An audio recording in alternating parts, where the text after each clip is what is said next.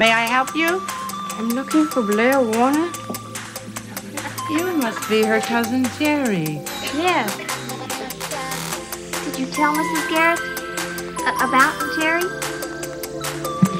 You're handicapped. Hey, you can say the word. It's all right. I have cerebral palsy. It's not a disease. It's injury to the motor part of the brain. And questions don't hurt. Ignorance does. I grew up in a special education atmosphere with physically handicapped children.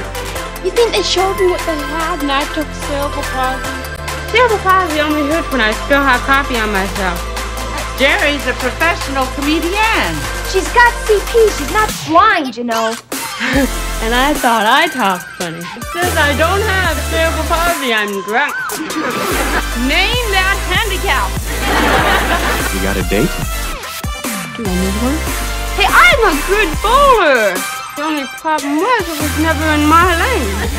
When I'm drunk, I walk perfectly straight. I'm really a brain surgeon. Only we'd have all the wheelchairs on one team and all the walkers on the other team.